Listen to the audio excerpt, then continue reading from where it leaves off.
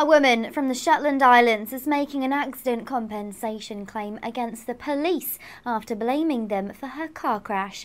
Rachel Rosie suffered multiple physical and psychological injuries in the smash when her car collided with a lorry that was travelling in front of her. Mrs. Rosie claims that the lorry wouldn't have been there for her to hit if it were not for a police patrol car which was sitting on a cattle grid which the lorry could have otherwise used to exit the main road.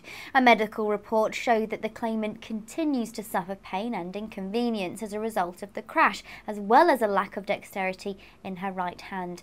The police believe that the accident claim should be heard in Edinburgh, which would be easier for expert witnesses to access, but the local sheriff ruled that the case should be dealt with in Lerwick.